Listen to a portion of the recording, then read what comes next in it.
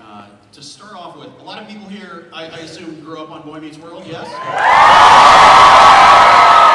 Parents in the audience raised their kids on Girl Meets World a few years ago. Yeah. I'm curious about what the four of you grew up on. Like, what were you huge fans of? The way that people are gigantic fans of this room of Boy Meets World. What was your go-to? What was it that you loved when you were a kid? I get to keep killing time while Ben does his panorama. I can answer for Will, because I know that. But no, I actually didn't. I grew up without television. So, books is an acceptable answer. Oh, okay. Then let me think about it for a second. I was a huge television fan, like a huge television fan, so MASH, Cheers, All in the Family, and then 80s cartoons are the greatest thing ever, so G.I. Joe, Transformers, Thundercats, Mask, yeah, all that kind of stuff. Everyone's like, Mask, yeah. So those are like the greatest things ever. Thank you, Lion-O, yes, yeah, the greatest things ever, so yeah. I watched, as a kid, I really only watched Sesame Street, and I was obsessed with what I called Bot and Oni, and I killing around a Bot and Oni. Bot and Oni. That's what I want to eat. I just got it was Bert and Ernie. I was like, what is Bot and Oni? What weird Muppet were you watching? You say, I grew up with Bot and Oni. Bot and Oni. The Wonder Years! She has a son coming. He's going to be named Bot and Oni. Bot and Oni Cow. Ben, do you have an answer? What's the question? What were you a fan of growing up? What were you really super into? Oh, I just want to go back to the Bot and Oni. My nephew's like, I want to watch Guardians of the Galaxy. Okay, 2. So He wants to start with the second one? Yeah. Really? Guardians of the Galaxy, Uncle B. Guardians. Watch the cartoon, it's better. Cartoon. What did we watch growing up? Pee-wee's Playhouse. Goonies, the movie. Yeah! And of course, I don't have a third. Oh, Adventures in Babysitting. Great movie, yeah, great movie. Since we're allowed to not just move beyond television, Stand By Me I was obsessed with. By the time we started watching Boy Meets World, and I was interviewed about this in like one of these TV magazines, and I embarrassingly admitted I had seen that movie at that point, what, like 47 times or something. And it kind of makes sense actually when you think about Sean on Boy Meets World. He was like clearly like a Stand By Me inspired character in the midst of this comedy. It kind of makes sense. But unfortunately, he was like the sad kid from Stand By Me. He wasn't even like like the happy kid. He was like the sad crying. The drama. Stole the milk carton. Yeah, the kid that you were just expecting. Something terrible is about to happen to him again. All the time, right? Exactly. Chris Chambers is the character name. That's right. Yes. I've seen it 900 That's right. times. So I have a bathroom in my house where you can just write on the walls. You write all different movie quotes. And right when you walk in, I see Ryder's handwriting. It just says, "Best candy of all time, Pez, cherry flavored Pez, no question." It's like there's a Stand By Me quote right there. We just talk like this the whole time. Yeah. By the way, you're good. We're fine. I would like to say, if we're talking about movies, I watched Runaway Bride on the way here. What is that? Julie Roberts cannot commit. Wait, didn't she like run away from like 9 different weddings? She or something did. ridiculous? Then don't marry that lady. I was thinking like there's a funny ever. comedy. She keeps running out on people spending hundreds of thousands of dollars on weddings. And the wedding dress. Oh, she has to put it on. Yeah. That can't be comfortable. Yeah. She waits until the second she's about to say her vows, then runs. Yeah. Maybe the problem's you. Maybe. It's your fault, Julia. The ninth one. Yeah, exactly. This is what we're going to talk about for the whole hour. Anyone want to jump in here with a movie? I'm going to throw one more at you, and then we're going to turn it over to the audience. The four of you grew up at different stages of your life, relatively speaking, making the show. And something that I've heard you all talk about in interviews is the kind of atmosphere that Michael Jacobs created on this show that made it not the typical, child acting experience atmosphere and way to be on a set as a kid and so on. What was it that he did that made the show itself, you know, not just work, but a comfortable, safe place? Hit it. Yeah, I didn't hit any of this. I think what Michael did, and what all the directors did, and our student teachers and the writers, is treat us like adults from day one and respect us as actors, which, you know, a lot of times isn't the case on sets, unfortunately. It's like, you're a kid, and you're kind of like treated like an animal, you know, like, just don't startle the kids. And Put peanut butter on his mouth. yeah, Don't say the line. smile. I mean, literally, there are stories of very, very successful child actors who were fed cookies for saying lines correctly. There's one that I knew, I'm not going to say any names, that there were rattles involved, where it was literally they were trying to get this person to pay attention. They had like a rattle, like, and the kid would look up and they, I'm And they also would not do going to things- say any names, but we know people whose set chairs were handcuffed together because they always wanted to know where they were. I don't know. No, the kids. They're directors' chairs. They handcuffed them. So we had a very loving environment, and Only a few shackles. only some, yeah. No, what Michael, what singled Michael out as opposed to a lot of other writers or executive producers is his note sessions. We would do a run through. So you know, they're rewriting the script. We shoot in 5 days. Or we rehearse for 4 days, and on the 5th day they bring in an audience, we do it. But in the process, we're doing a run-through for all the writers, and they give us notes and then rewrite the script. Usually note sessions are about 15 minutes. We're like, oh, you missed this joke here, try restaging that. Michael's could last up to 2 hours.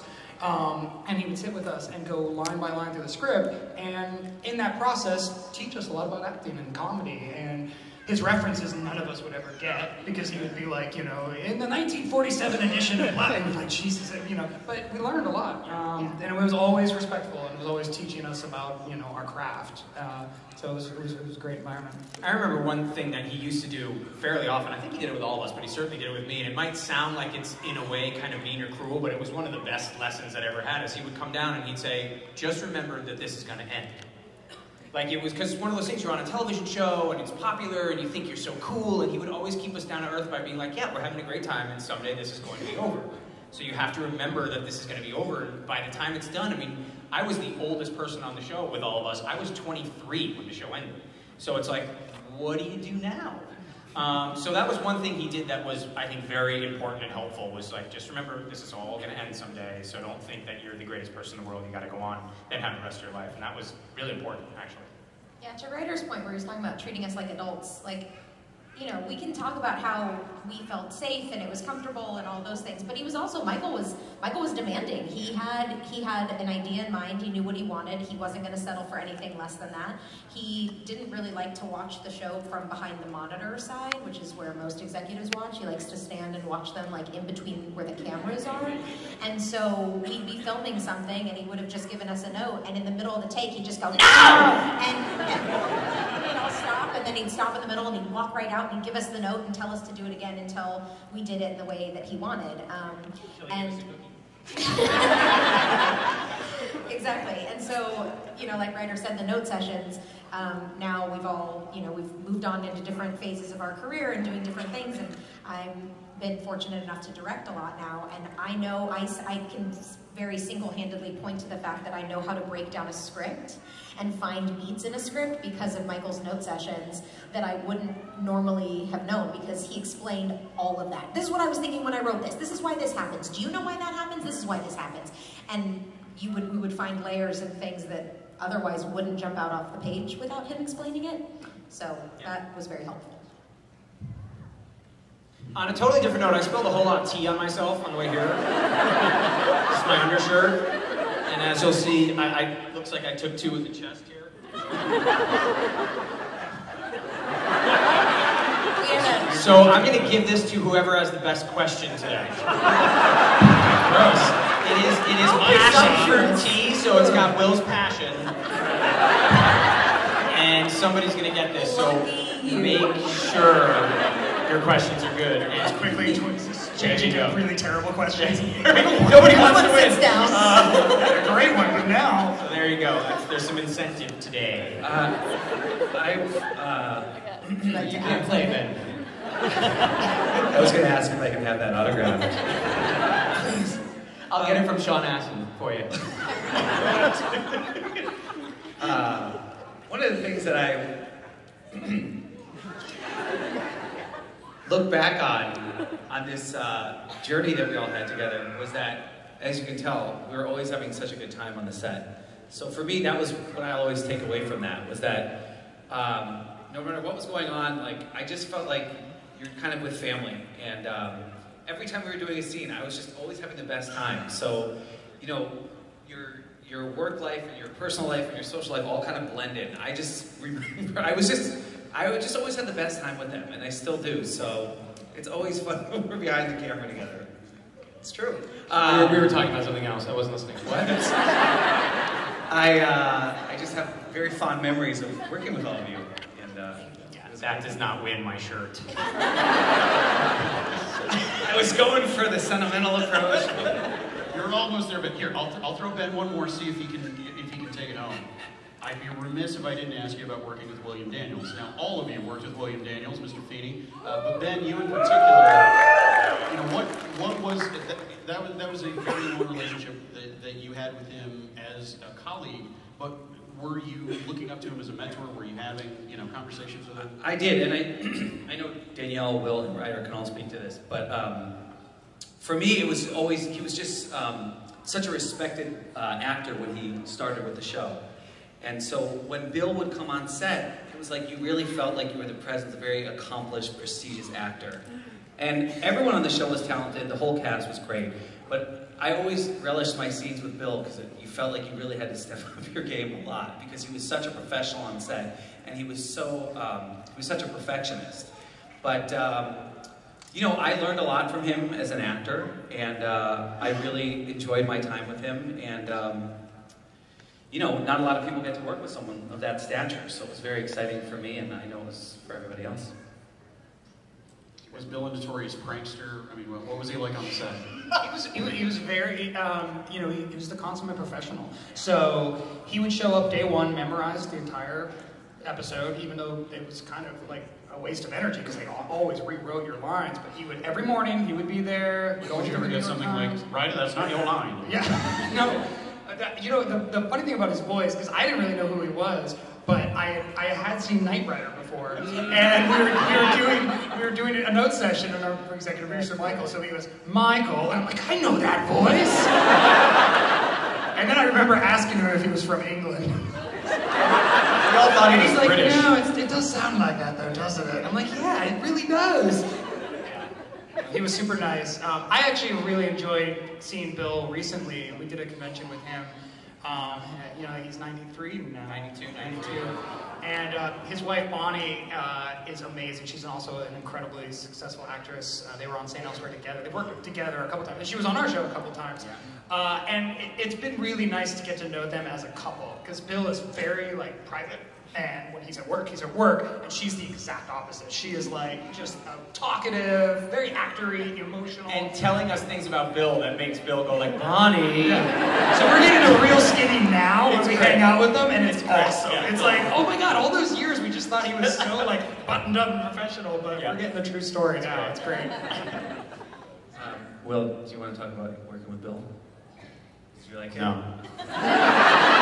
Bill, just very quickly. Falling out. Bill and I worked together a lot because I think the characters were so different that I had to go to Michael and say I want to do a scene with Bill, and we did a scene where then Eric was dating Mr. Feeney's niece, and that was kind of the first time I got to work with Bill, and they went, oh, there's something about this that kind of works, and they stuck us together a lot. And so he and I have a very special relationship. That was the thing. It was also kind of the same thing with Michael Jacobs. Is Bill never treated us as kids. We were not children. We were just other actors he was working with. I don't care that you're 11. This is your job. And he was never cruel, but he could be a stern taskmaster at times because he was a child actor. So he knew what he expected of himself, and he expected that of everyone he worked with. It didn't matter what your age was. You have a job, and this is what you're here to do. So. We had a very interesting set in that way, and I think nothing prepared us to go out into the world, especially the entertainment industry, like being on that set with those actors and directors and producers and writers and teachers and Yeah, it was great. You hear a lot of horror stories about, we always joked that the real true Hollywood story of Boy Meets World would have been really boring. Because we weren't drug addicts, we weren't clubbing, we were actors doing a job, enjoying ourselves, and being on a show we loved. Danielle, did working with Bill influence the way that you have worked as a director? Good question. You know, I think maybe in the way that I like Will said, he could be a stern taskmaster at times. We always felt a little bit like we could be totally ourselves and goof around and have a great time when Bill wasn't in the scene, and then when Bill was in the scene, we all felt like, no, we gotta be serious. And you know, we didn't want to let him down, and he was such a perfectionist. He would shake out of fear that he wasn't going to remember all of his lines. And meanwhile, all of us were like, well, who cares? We just do it again. You know, like whatever, so you forget something. And so I think now as a director, when I work with, you know, I direct a lot of Disney Channel shows, and so there's adults on them, and then there's kids on them. And so I think it's changed the way I see that dynamic and how I let the freedoms that I will, as a director, allow kids to have in a scene when it's just them by themselves versus when there's another adult actor there. It has affected the way I kind of keep them on task. I always just liked getting Bill to say, Michael. Michael. Anytime I can hear him say that. Michael. You guys have seen Knight Rider, yeah. Woo!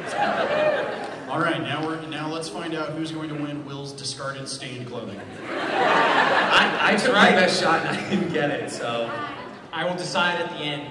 I have two questions, but who pulled the best prank on set or off set? And doesn't have to be one of y'all, and what was the prank?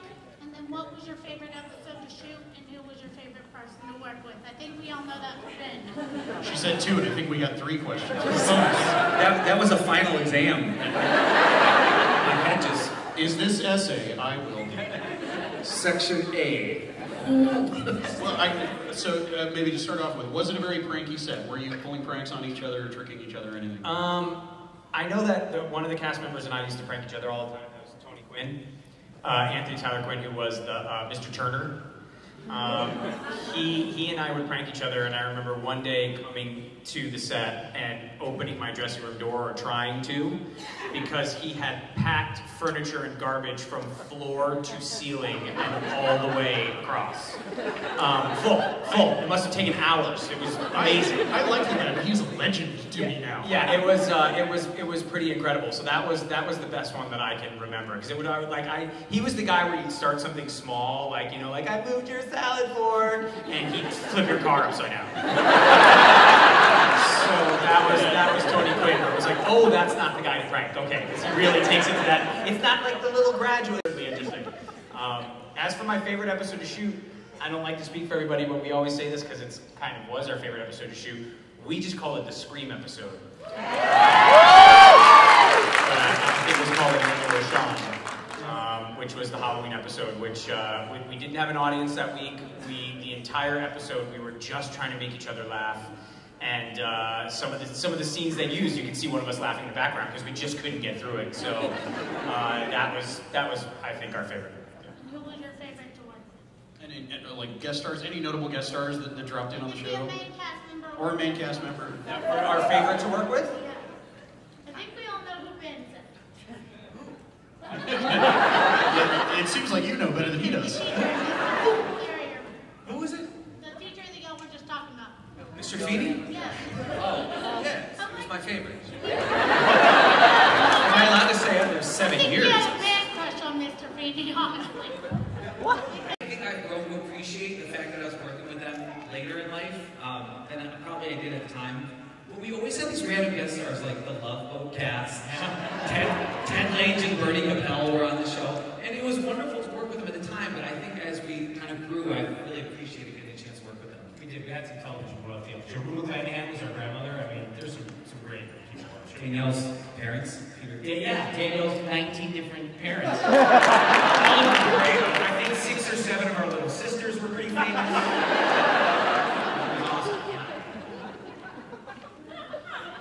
Next up, go for it. First, I just want to say thank you to each and every one of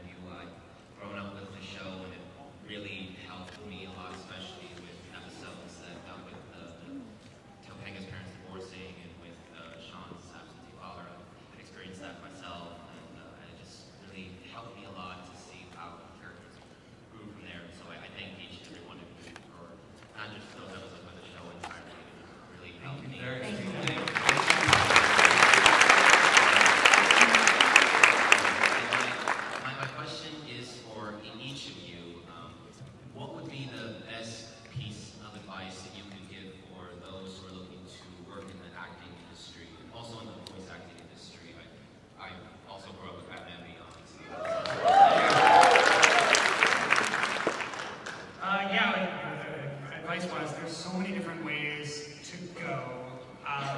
You know, for me, I think you just have to, if you want to be an actor, you just have to act every chance you get. So if that means signing up for a class and doing a weekly acting class, do it. If you can get doing a play somewhere. But I've noticed, especially now that I've gotten older and have so many friends in the industry, I've noticed that the ones who just keep working and are always willing to, like, my brother and I write and direct stuff, and we'll have projects and ideas, and we have friends who are very successful actors, but they don't always show up, they don't always like come and do something, whereas like I have other friends who the second I'm like, hey, we need a couple actors for this, they're there in a heartbeat. And those are the people that now we write stuff for, because it changes our attitude, their attitude and their willingness to just be part of it. So as far as advice, like if you can get into the mindset of like, don't think about being a movie star, just think about being the person who shows up and has a good time and acts, and you will get work, and people will want to be around you, and directors and writers will want to put you in things because they like working with you because you're reliable. So that advice right now, talent is something you can't really control. Do you have it? Do you don't? I mean, you can work on it, but I don't know if it's something you can really like learn how to act. I think you either can do it or you can't, or you have an interest or you don't. And I think you can hone the skill, but it's really about your attitude and your sort of can-do spirit. As for voiceover, go online and do Steve Bloom's classes or D. Bradley Baker's classes. That's the best thing you can do. D. Bradley Baker has that great website. I want to be a voice actor. I want to be a voice actor. He answers all your questions. And just remember, voice acting, it's no different. You're an actor, so you just happen to be using a different instrument, but that's all you're doing is acting. So that's all it's about. I always feel bad when I answer this question because it seems like such a curmudgeonly thing to say, but one of the best things that ever happened to me was finding what my plan B was that I loved just as much as plan A. So for me, made the decision at 10 years old that I wanted to be an actor, and then at like 27 years old, I was like, I don't think I want to do this anymore, but I don't know what else to do. Like, I'm not good at anything else. I've been doing this my whole life. And I went to college then late in life, and I studied psychology, and then I was going to get my master's degree in marriage and family therapy when Girl Meets World came around. And once I found that, psychology, and I loved it just as much as I loved acting, and I knew that if I ever made the decision to not work in entertainment anymore, I knew what else I was going to do that was going to fulfill me just as much. It made working in entertainment so much better because it wasn't a desperation feeling. So my best piece of advice is know what else drives you and gives you passion that you love just as much as your number one passion. You're in the running condition. You're in the running condition. This is wonderful advice. Are you writing this down? Because that's good for me. I didn't know you were supposed to show up when your friends ask you to do something. And now I've got a voiceover, and I need a backup plan, all these things I'm doing. No, seriously, it's wonderful advice that they're giving. I would just add and just say that you really need a strength of character because there's a tremendous amount of rejection in this industry, as is in any industry. But it was just to add on to what Ryder said, that I think the core of your character, just the ability to keep going, to overcome adversity, to rise above negativity, and just keep pursuing what you want to do. And I think that's kind of an important philosophy for a lot of things in life, that you just kind of focus on something you want, go for it, and you just rise above the negativity and just keep pursuing what you want. I think you'll be okay. And like Danielle said, if it's not that, go find another passion. Thank you so much. Thank you.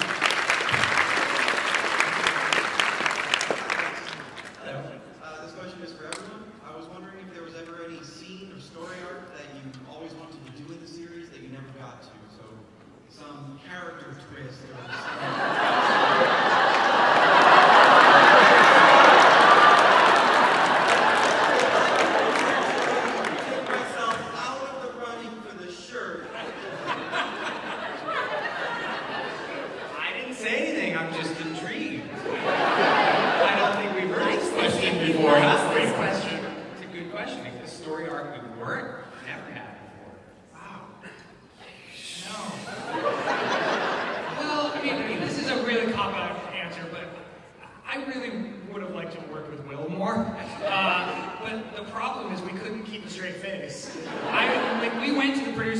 give us a scene together. So there's one scene in season 7 that we have together, and it was a disaster. It was a disaster. It was. We did not act together.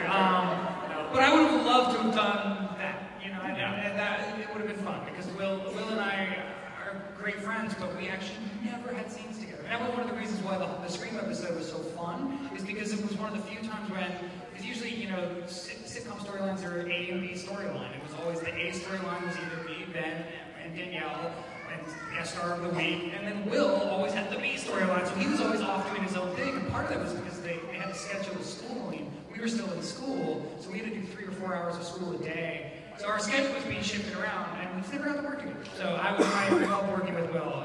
We couldn't keep it together. So yeah, any storyline we would have done. I agree, and I think the funny thing is that you, as an actor too, you're always looking at what, it's almost like the grass is always greener. You're always looking at what, like, I always looked at the stuff they were doing, and I was like, they're doing a dramatic story, and they're getting to act and all this stuff. And even people that come up in the panel, they're like, I want to thank you for, you know, really helping me get through, you know, my parents' divorce or an absentee dad. Very rarely do you hear people come up and go, hey, I want to thank you for the character of Eric because it helped me when I sneezed the lottery number. So I always wanted to be on like a more dramatic show, and you wanted to be more wacky. So it was always, that's always the way. It seems like you're pitching the coolest road trip buddy comedy. Yeah. Like Disney Plus. Disney Plus. Yeah, we never had enough season. I think I just met Danielle.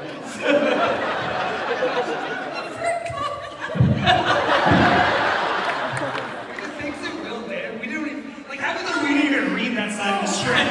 You're like, why is he in a turtleneck on stage? What's happening?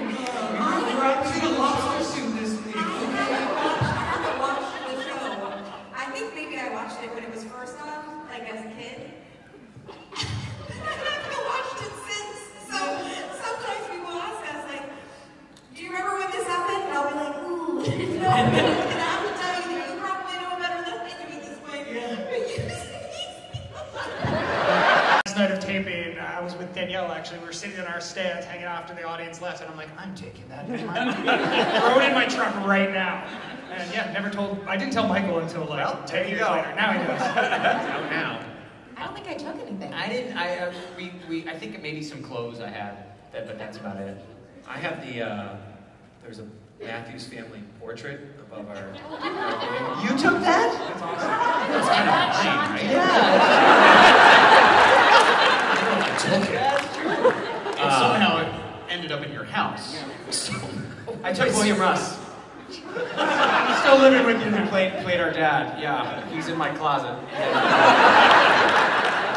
I took me hang gliding, which I thought was... I took the leather jacket too. I took Sean's leather leather jacket jacket? and it got stolen. That was Eric's leather jacket. It was not Eric's leather. It was Eric's leather Don't jacket listen to this first. man. It was Eric's leather jacket And it first. clearly did not fit him because then they gave it to me. Yeah, because you were the cool guy and I was sneezing lottery numbers. So I couldn't wear the cool leather jacket, but it was Eric's. The jacket was stolen out of my car in Brooklyn. Yeah, that's a shame. I know. Wait, so you don't have a leather jacket? oh my god. Does someone hear it? No? I need to tag off the Indiana Jones. But now someone can get a It t-shirt. it belongs It's in a not- museum. It does belong in a museum. It does next to Fonzie's. Absolutely. Yeah, it should be in the Smithsonian. I agree. Some hipster in Williamsburg. We gotta track it. I have a lot of t-shirts. Yeah. Do we have time for one more? I have one that says You know shovel. what? Yeah. Shovel. Well, Let's do one do more. one Let's do more. one more.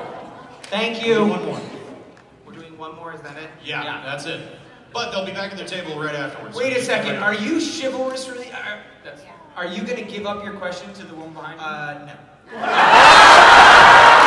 You looked like you was wondering. I was going to guarantee you the shirt. You were so close! No one wants the shirt. What if you share? I should share a question. I'm ready at this point. They should share a No one question. wants your Finish each other's sentences. Pretty much during the original version of your show, I was growing up in the wrong way as being accused of gay and everything. However, no one didn't know that I had autism, and I know that when your revival of Girl Meets World came out, you did an episode centered around that. So with that being said, how do you guys know what autism is besides doing that episode? mean, when you had those special issues that were something that came up in various episodes across both shows, how did you find the process of learning more about the very sensitive subject matter that you were covering? How did you handle that responsibility? Well, particularly to your question, and when I was talking earlier about finding a plan B and like knowing what you want to do other than acting, one of the jobs that I did after Boy Meets World ended was I went and worked at a school as a teacher's assistant for special needs 1 to 3-year-olds. And a lot of them were children that had not necessarily been diagnosed with autism, but were most likely falling somewhere on the spectrum.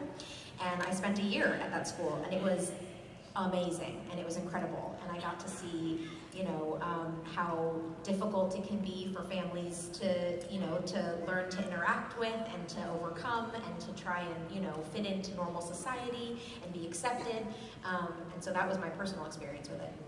I would also like to add, the episode you're talking about specifically is the autism episode. Is that correct? Correct. They researched these episodes like crazy. I mean, there was so much effort done into the research. And what you don't know when you're watching these episodes is that every single word is scrutinized by not just our writing staff and the actors themselves, but by Disney. There's several people there that work. We actually brought on consultants for any particular episode that we thought was particularly sensitive. I work for Walt Disney World right now, so I get it. I'm sorry? I work for Walt Disney World right now. Okay, so, and I if I'm correct, I delivered a bit of a speech on that, on autism, about it being a spectrum. And I remember that during that speech in particular, there was people from Disney Channel, as well as consultants, making sure that every single word was not just accurate, but also respectful. So we do put a lot of background into it, effort. And I do have a second question, but I want to ask you that about that at your table. I don't want to ask it here. You know what? You're my best hype man. They will be back at their table after this, so follow up. Should we give it to the group? John Toomey. Sorry, John Toomey. Don, let's hear it for Don, everybody.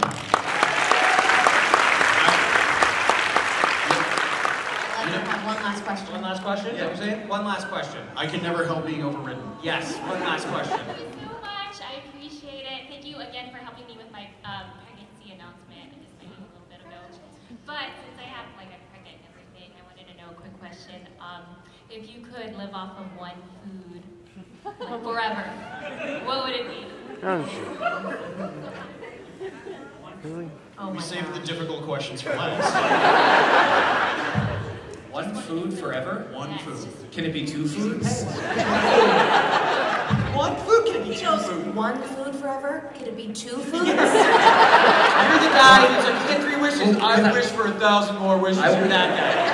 I want dinner and dessert, so you only get one. You get one food. Dinner is Sushi. like a type of food. Sushi. That's it. Hands down. Dinner and Mexican dessert. food. Sushi breakfast. Food? Okay. Mexican food. Mexican. So you can go broad then? Oh, yeah, sure. Mexican. Okay. American food. That covers burgers, hot dogs, pizza, American. That's a lot of pressure. I think we should end on... We know what this is for sure. It's Chinese food. You order the same Chinese dish. That's not true. Loves Chinese food. Because loves Chinese food. Convention. Cookie dough. I wouldn't mind. Cookie dough for dessert. Thank you guys so much.